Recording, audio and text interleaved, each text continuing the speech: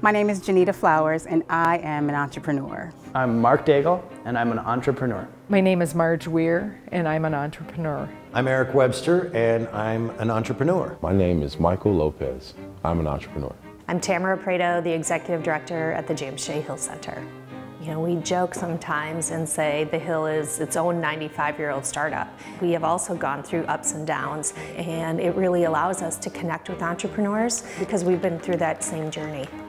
I've known since the age of 12 that I was going to be an entrepreneur. I didn't really know what that entailed, but I never really was a person that played by the rules or took no for an answer. It just was something inside of me that I couldn't quiet, I couldn't silence, but no matter how hard I worked, no matter the struggles or obstacles I came up against, it always satisfied me being with the cookie business. It wasn't just the resources of the books and databases that were available to me, it was the people.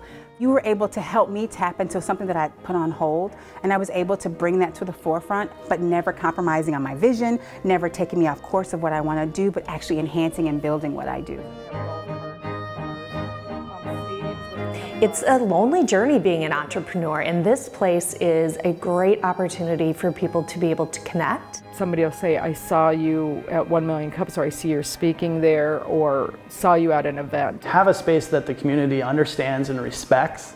Like if you hold an event at the Hill, like that means something. It's not people just scouting for business. Sometimes you go to different meetup groups where it's like, hi, I'm here handing out my card and trying to get your business. And I never feel that at this group.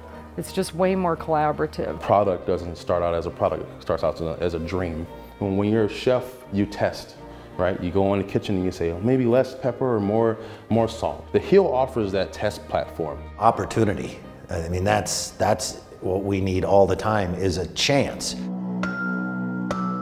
I create art, all different styles of performance and storytelling, and I try to figure out ways to not only tell those stories, but to try to make that how I earn a living. I could hear him moving about the house, but he finally came. He spoke to me through the door.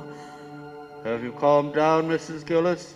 An opportunity to say, look at this, or listen to this, or read this, that is more difficult than you would think sometimes, just to get people to stop and hear what you have to say. The Hill Center was immediately like, yes, do it here. Come on in, set up, and then we're going to help you get some people in here, and we think it might be cool, and lo and behold, it was. If we here at the Hill have that impact on just one entrepreneur, if we succeed, if they succeed, everyone succeeds in Minnesota. In your whole life, it's the journey.